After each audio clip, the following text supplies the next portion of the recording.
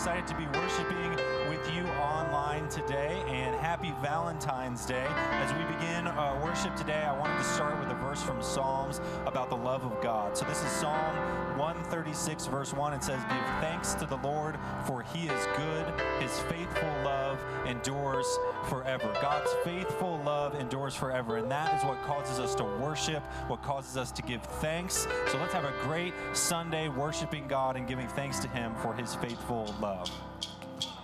Amen, amen. Cross Church, good morning. Cross Church, happy Valentine's Day. We hope you're staying warm. We want you to stand up off your beds, off your couches, and let's chase after God's love.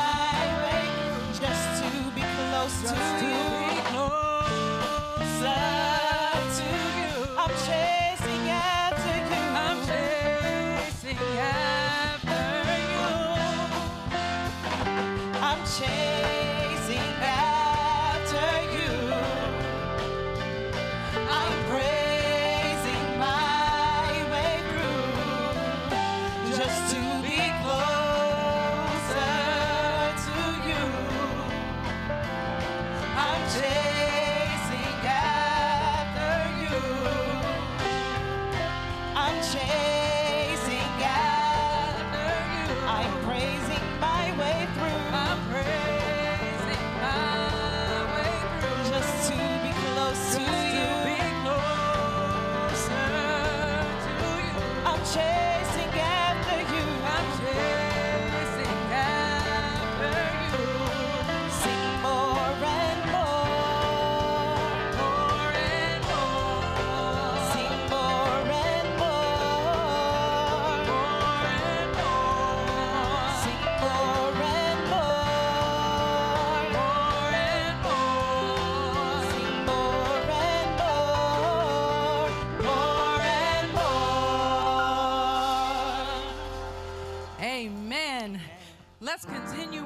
worshiping this morning during this season of love. I am so glad we can celebrate the Lord whose love never fails. Higher than the mountains that I face, stronger than the power of the grave,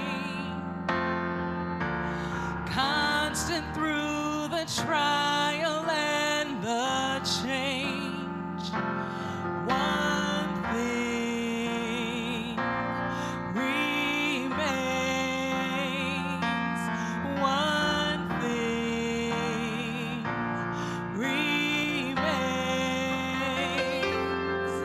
Your love never fails and never gives up and never runs out on me.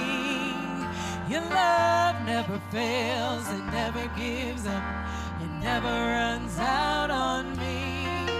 Your love never fails and never gives up and never runs out on me. Your love.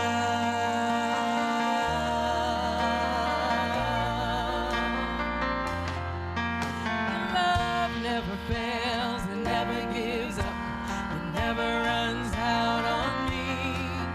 Your love never fails and never gives up and never runs out on me.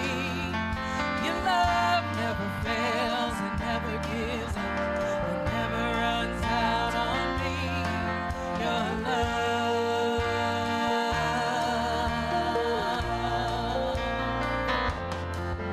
In death, in life, I'm confident, covered by the power of your great love. My debt is paid. There's nothing that can separate my heart from your great love. Let's sing that together this morning. Your love never fails and never gives up and never runs out on me. Your love never fails and never gives up and never runs out on me. Your love never fails and never gives up and never runs out on me. Your love.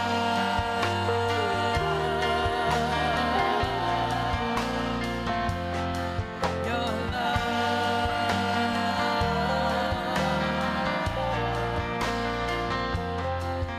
And on and on and on and on it goes. It overwhelms and satisfies my soul. And I never ever have to be afraid. This one thing remains. This one thing remains.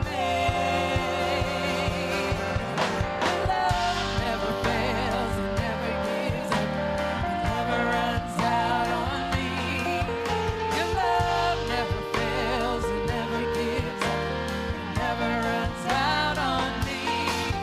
Your love never fails and never gives up and never runs out on me.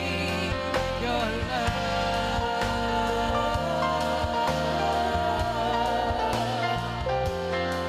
Your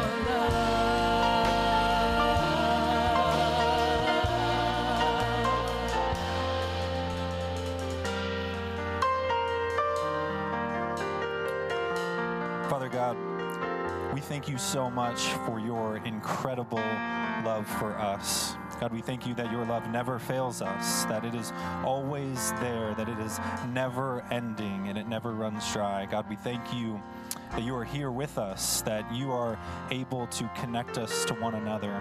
God, I pray for this morning that we would worship you, that we would honor you, not just today, but with our whole lives. And pray that you would continue to bless us, to grow us, to make us more like your Son, Jesus. It's in his incredible name that we pray, by the power of the Holy Spirit. Amen. Amen. Well, welcome to Cross Church again. We're so glad that you all are joining us online, and we're especially glad if you are new with us today, just checking us out online. We're glad that you're here. I'd love for everybody in the comments to just welcome those of us who are maybe new or watching for the first time. And if that is you, we'd love to connect with you. So what you can do is you can text our church phone number, which will come up on your screen, just that word connect. And we'd love to get more information about you and be able to connect with you and see how we can serve you and help you grow in your faith. We here at Cross Church are a church that is all about loving God and loving people. And I want to talk this morning about one of the ways that we do that as a church, one of the major ways that we do that, and that is through our groups ministry. And so we believe that our growth happens in relationship, and that these circles that we have of people are really important for our growth and really important for our ability to both love one another and to love God. So I'm really excited that we're continuing our groups for this semester. We took a break for winter, but we're about to restart next week, and you can go ahead and sign up right now. If you text that same church number that should come up on your screen, the word groups, you'll get an opportunity to sign up, or you can go onto our website and sign up on our groups page there. We'd love you to do that this week. Those will start next week on the 21st. That week we'll have lots of different groups, some online, some in person. So we'd really love for you all to be a part of those. Now, as we continue in our service, we're going into a time of giving. We believe that God has given us so much in his love. He's poured out his love on us lavishly. And so we want to respond by giving back to him, by worshiping him through giving. And so you can do that here at Cross Church in a few ways. You can give online at our website. You can text to give. We have an option for that. And you can also give through Cash App. So let's take a moment right now and worship God in our giving as well. And now I'm excited for us to continue our Love Connection series. This month, in the month of February, we're talking all about God's love and the love of Jesus and how it's connecting us to him and to each other. So I'm excited for PV to come and for us to continue talking about God's love.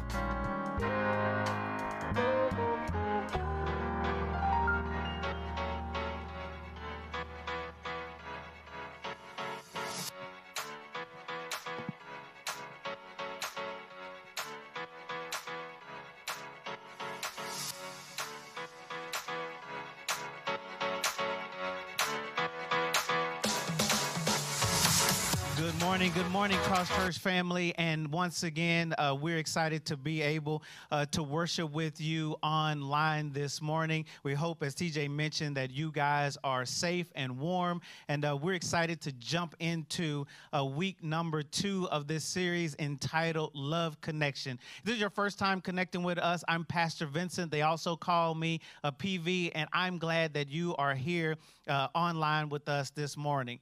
Today is Valentine's Day, and what a great day to be talking about love. And so TJ kicked this sermon series off last week, and we had a little graphic that was a triangle that really expressed to us what love is all about, how God loves us and he loves others, how we are to love God and we are to love others as well. And at the center of all of that is Jesus Christ, because he is the expression of love. And TJ last week talked about seeing love, how we can see God's love for us. And so today, what I want to look at is the subject of the significance of love.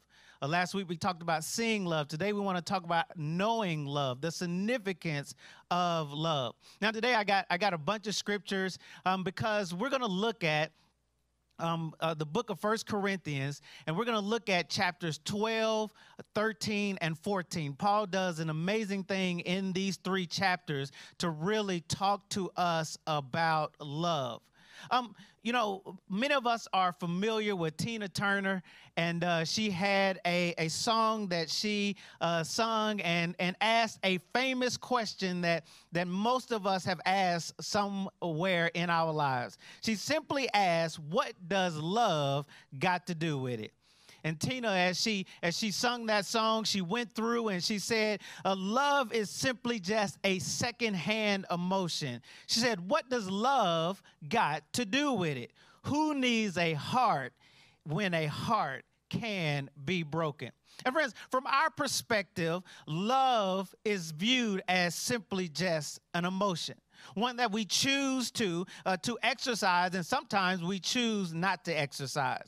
Love for us is the expression of, especially at Valentine's, the giving of gifts and the giving of flowers. Maybe there's a diamond ring or candy, whatever it is that you like. We see love as an expression of something that's been given to us. And many of us simply only see love as a word, something that we just say, but so too often we don't really mean. But friends, the truth of love has nothing to do with any of those things, nothing to do with emotion, nothing to do with gifts, tangible gifts that we receive, nothing to do with just saying it with our mouths. True love is the very nature of God, and love is a spiritual byproduct of a deep and abiding relationship with Him. We can't know love unless we know God. For God, as the word tells us, is love. And just like Tina Turner, we have become numb to love because of the experiences of our lives, because of the things that have happened to us, because of the heartache that we may have experienced. Maybe we have had our hearts broken. We have become numb to love, and we decided that love is no longer important to us. Maybe we've gone so far to choose to live a life that's disconnected from God, and maybe we've disconnected ourselves from others around us. And in this book of Corinthians, Paul writes to a group of Christians that live in a society much like ours, a society that is affluent, a society that has lots of stuff, a society that has plenty of distractions, a society where everybody wants to indulge in what makes them feel good, an environment ultimately that's focused on me, myself, and I. Sounds familiar to us today. And Paul teaches this group of Christians not only what it means to live for Christ, but the significance of love. Paul in chapter 12, 1 Corinthians 12, he talks about that the kingdom of God should be focused on God and focused on others. And he teaches about how the church should be a representation of Christ Jesus, that we are all a part of one body, and all of us are unique, but it takes all of us to make God's kingdom grow in this world. He even talks about how that God gives us gifts. He gives us abilities, things that only are unique to us so that we can make the church great.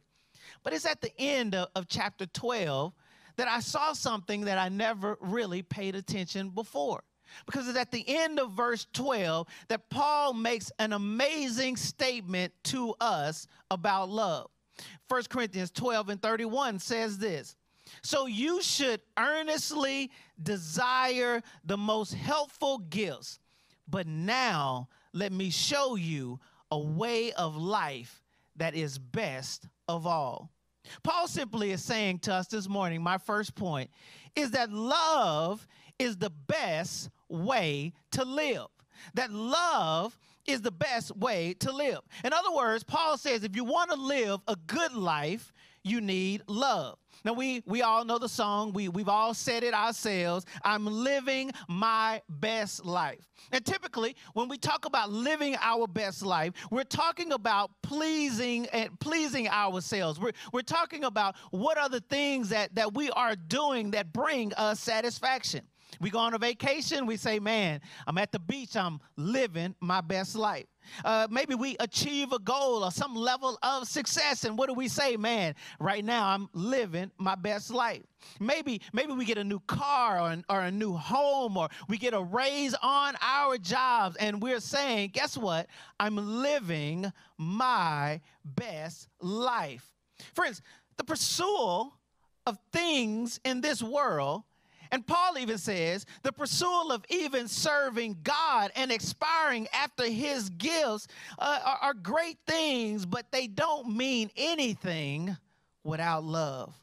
And we see that in 1 Corinthians chapter 13, verse 1. For Paul says, he says that let me show you the best way to live. And then 1 Corinthians 13, verse 1, he says, if I could speak all the languages of earth and of angels, but did not love others, I would only be a noisy gong or a clanging cymbal.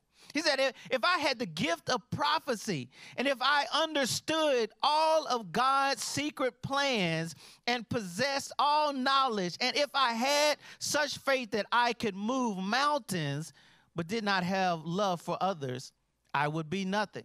He said, if I give everything I have to the poor and even sacrifice my body, I could boast about it. But if I didn't love others, I will have gained nothing. Friends, Paul is asking an important question of us today. He is saying, what is your motivation for what you do? What motivates you? What drives you to do the things that you do in your life and even the things that you say you do for God? Why do you serve? Why do you give? Why do you do what you do? Why do you aspire for the things that you aspire for? Are you motivated because you believe that there is a reward or maybe a pat on the back or an acknowledgement to be gained?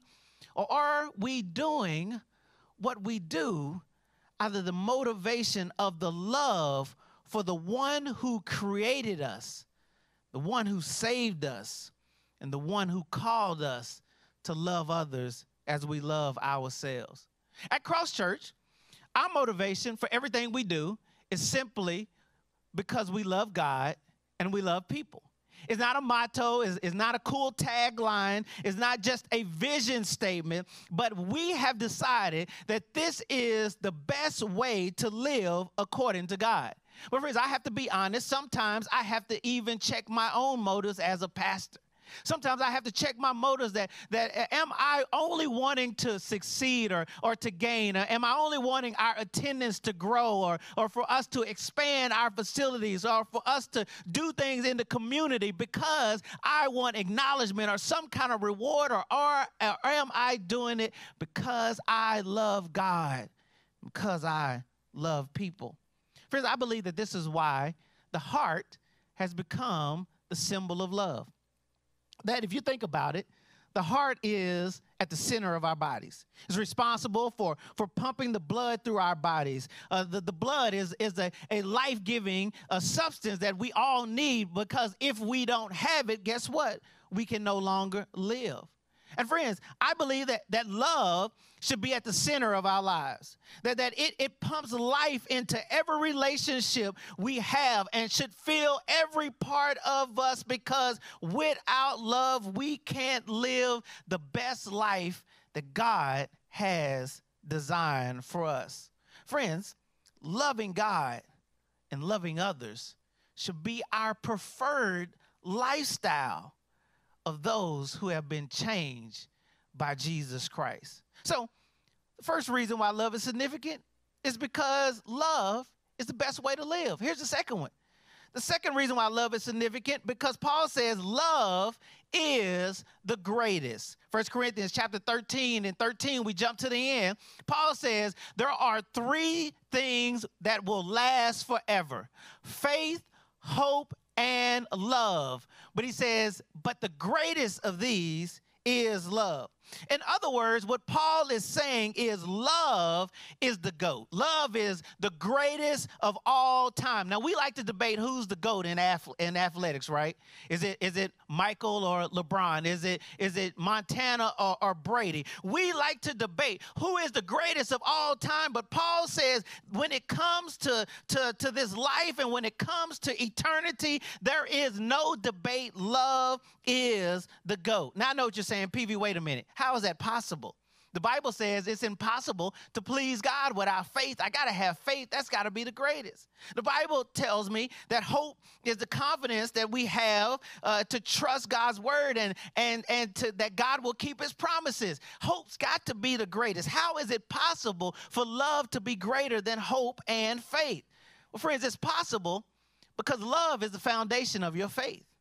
It is the summary of what you hope and believe in. In other words, love is the greatest because without love, there is nothing to have faith or to hope in. Friends, love is the most valuable thing that we possess.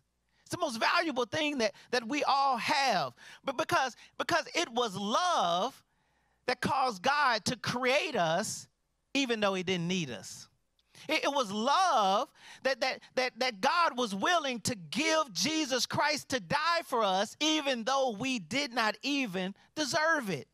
It was love of God that he loves us without expectations or conditions or judgments or requirements. His love is available to all of us and is free to all of us. He doesn't withhold it. He doesn't hold it back. Friends, God loves us as we are, not as we should be.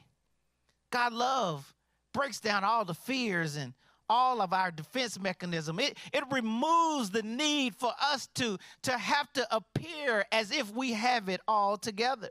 And it's because of love, his love, that I can love me. It's because of his love that I know and you know that we are valuable, that we are worthy, that we are enough. We don't need anything or anyone else to validate us because the love of God is forever. And friends, here's this. When we finally understand that, then it will change our attitude towards God, and it will change our view towards others. Look what it says, 1 Corinthians 13, verse 4. It gives us a description of what love is. It says love is patient and kind. Love is not jealous or boastful or pride or rude. It does not demand its own way. It is not irritable. It keeps no record of being wrong. Love never gives up.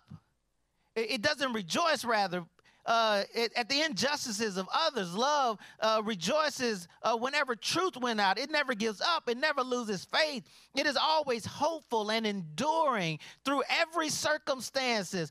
Prophecy and speaking is unknown languages, and special gifts will become useless. But love will never fail because love is the greatest. So love is significant because, one, it's the best way to live. Love is significant because, two, it's the greatest. It's the GOAT. Here's the third one. Love is significant because love is and should be the goal. Paul says, 1 Corinthians 14. Now think about this. 1 Corinthians 12, the end of verse 12, he tells us there's something better to life for you. He starts in 1 Corinthians 13, and he talks about that love is the greatest thing because without it, nothing really matters. And then he says in 1 Corinthians 1 and 14, rather in 1, he says, let love be your highest goal. What's the most important thing to you? What is the thing that you say is the number one thing in your life? What is the thing that you say is the top of your priority list? What is your goal for life? Is it to be happy? Is it to be successful, to be comfortable, or to have fun? Maybe it's to retire. Maybe it's to get married, to have a family. Maybe it's for you to be well known and popular. Maybe your number one goal is to have a certain number of followers on social media or get a certain number of likes on a particular post. I don't know what your goals are. I know every year when I think about my goals, I think about the betterment of my family, the growth of our church, our financial stability, overall health. All of those things are great goals. But here's the reality. Whatever is the number one goal in your life, whatever is the number one thing that you put at the top of your priority list, that's what guides the decisions and the choices that you make in your life. Give you an example. If your number one goal is to have fun, guess what? You're always going to be looking for things and ways to have fun. If your number one goal is to be comfortable, guess what? You're always going to be looking for ways to be comfortable, and you're always going to be avoiding situations that might cause you discomfort. If your number one goal is to be approved, then guess what? You're going to choose situations and places and people where you can get the most affirmation. Friends, Paul is saying to us today, make love your number one goal. Filter the actions and decisions of your life through the filter of love. Friends, this is why Jesus, when the lawyer came to him and said, what's the greatest commandment? Well, what's the greatest thing, the most important thing that we should do as believers in God? And Jesus said, Matthew 22, he says, you must love God with all, and love your neighbor as yourself. What Jesus is saying is, nothing is more important than loving God and loving others. Everything else is simply secondary. Contrary to what many people believe and think in our society today, that we're not here just to acquire stuff. We're not here just to achieve success or goals. We're not here just to accomplish some things, because no matter what we achieve, no matter what we accomplish, no matter what we acquire, in the end, we can't take any of it with us. And one day, we all, as Christians, will stand before God, before Jesus. And I believe one of the questions he's going to ask all of us is this: did you love me? Did you love others? That's the question that Jesus asked of Peter. He said, Peter, do you love me? He asked him 3 times, Peter, do you love me? And each time Jesus responded to him, and the summation of that response was, if you love me, you will then care for those around you. The primary mission of us on earth is to show and to share the love of God to everyone, everywhere, and every day of our lives. Paul later says in 1 Corinthians 16 and 14, he says, do everything, not some things, not a few things, not the things that we choose to do, but he says, do everything in love. I know you're saying, PV, is love really that important? I mean, come on, is it that important? I'll tell you that it is that important because love changes things, changes situations. Most of all, love changes people. Friends, you know, me and Joy, some nights we're watching television, and one particular station that we watched, they always seem to, at nighttime, show the same commercial, it's the SPCA commercial, I think, about these dogs who have been abused, and they look so sad and pathetic, and they're in cages, and Joy hates watching that commercial because she feels so bad for those animals. And friends, if you ever adopted a pet from the SPCA or from anywhere else, a shelter dog, you know that animal comes with some situations. They usually come with some fears, some anxieties, because they have been hurt, mistreated somewhere in their life. Some of them even are angry, and so what they tell you is that in order to have a relationship, you've got to pour love onto that animal. And friends, it doesn't happen instantaneously. It doesn't happen overnight. Sometimes it takes days, it takes weeks, it takes months, even years before that animal begins to let down their guard, begins to become vulnerable, begins to trust you. And friends, before you know it, you can see the impact of love on that animal's life. They begin to change from the inside out. Friends, I would say that the same is true about us. That when we receive the love of God, that when we receive it and we accept it into our lives, it can change us in every way possible. No matter what our experiences have been, no matter how we've been hurt by others, God's love can heal us every time. But friends, once we've been changed, He's calling us to share that love with someone else and watch it change them too. Friends, you can't heal hatred with hatred. Hatred only begets more hatred. Friends, if you want to see a heart filled with hate change, begin to love. You want to see a life filled with anger change, start loving. You want to see a life filled with fear and anxiety, consumed with guilt and consumed with hopelessness. They need love, because love is the only thing that can change us from the inside out. So as I close, love is significant. Tina Turner wrote this song because she had some negative experiences in her life. And she had been through some things. And because of that, she was wondering, really, what does love have to do with it? And friends, maybe, just maybe, you've had some bad experiences in your life. Maybe you have felt unloved at some point in your life. Maybe you've gotten to the point that you don't even care about love anymore, and you're asking the same question that she asked: what does love have to do with it? Friends, I'm here to tell you, Paul says from God that God's love has everything to do with it, because it's the best way to live. God's love is the greatest of all time. God's love is and should be the goal of every one of our lives. Father God, we thank you for your word today. We thank you for the love of your son, Jesus. And we thank you, God, that Paul shows us in 1 Corinthians how that even as believers, we can pursue all the gifts that you have for us, that we can be serving you, we can be living for you, we can be doing all of these things for you.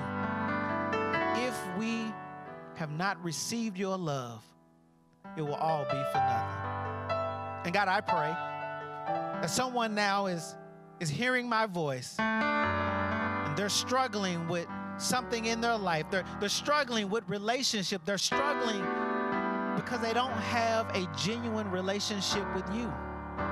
And I pray, God, right now that you open their hearts. And God, that you will flood it with your love and that you will begin the healing process for them. We thank you and we love you. In the name of your son, Jesus, amen. Friends, today, God is asking you to be his Valentine. He's saying, I want to be the one to show you love today. I want to be the one that pours my love out on you. Friends, maybe you've had some bad experiences, as I said before. God is saying, all you have to do is accept my love. Receive my love. Allow my love to change you from the inside out, and then begin to share it with someone else. So as we take this time for decision, you'll see the slide that comes up to take your next step. All you simply have to do is just connect with us and text the word connect to the number that's on the screen. And friends, when you'll get a reply and you'll get a form, and you just share with us how you want to take the next step and what that next step is. Maybe you want to be saved, baptized. Maybe you want to become a part of the family. Maybe you simply just need prayer. Don't miss this opportunity as the praise team sings to make a decision, the right decision that God is calling you to make in your life. Grander earth has quaked before,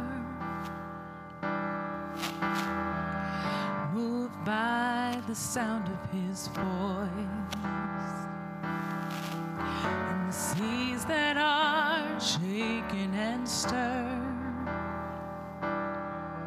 can be calmed and broken for my regard. And through it all, my eyes are on you. And through it all, it is well. Through it all, my eyes are on you. And it is well with me.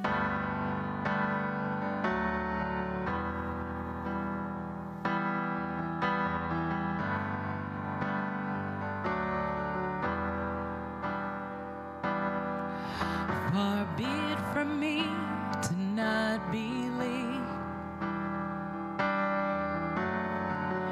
even when my eyes can't see.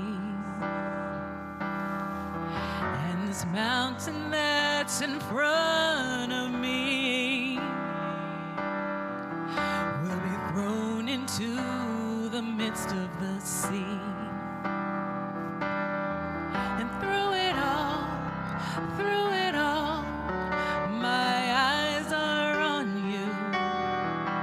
Through it all, it is well. Through it all, my eyes are on you, and it is well. It is well.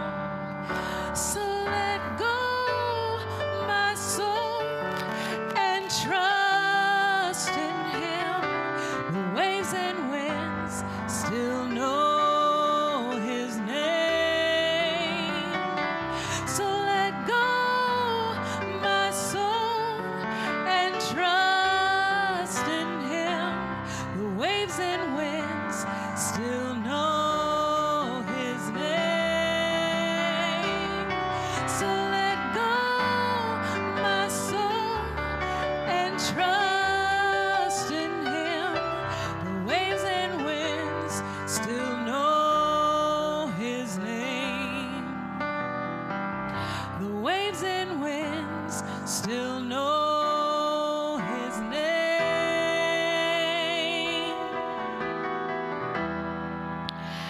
It is well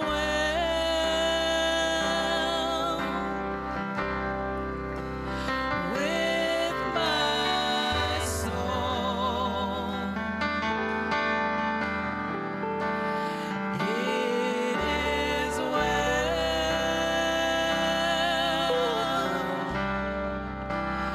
with my soul. It is well with my soul. It is well. It is well with my soul.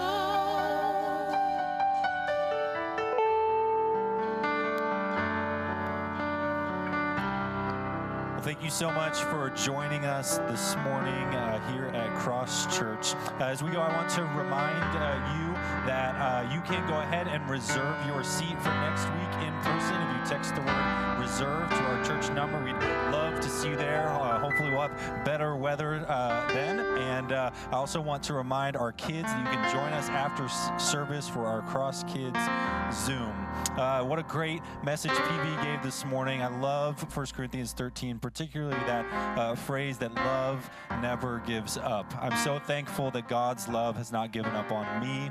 I pray that you would be thankful for that as well, and that you would live this week in light of that truth, that God's love has not given up on you, and your love ought not give up on others either. So we'll see you next week. Great to see you this morning, Cross Church.